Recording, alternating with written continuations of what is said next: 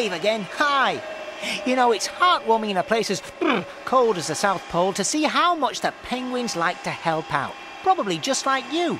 And they like to help each other too. Take these two, for example. They're fishing through a hole in the ice. Now, the first penguin only likes blue fish. While the second penguin doesn't care what colour her fish are, as long as they are triangular. If the first penguin catches a triangular fish, she gives it to her friend. And if the second penguin catches a blue fish, she puts it into her friend's net. Sometimes one might catch a fish which isn't blue or triangular. Neither of them wants it, so it doesn't go into either net. But sometimes they might catch a fish which is both blue and triangular.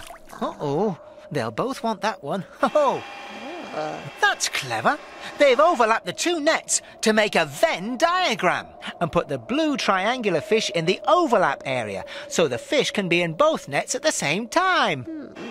Right, girls, carry on fishing.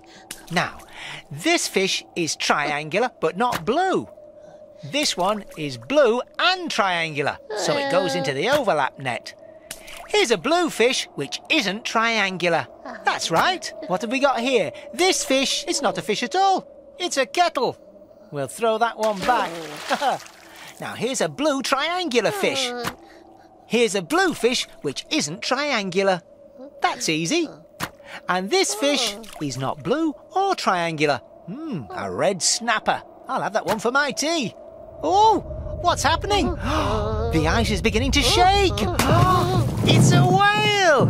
Whales don't mind what they eat, as long as it's not old kettles.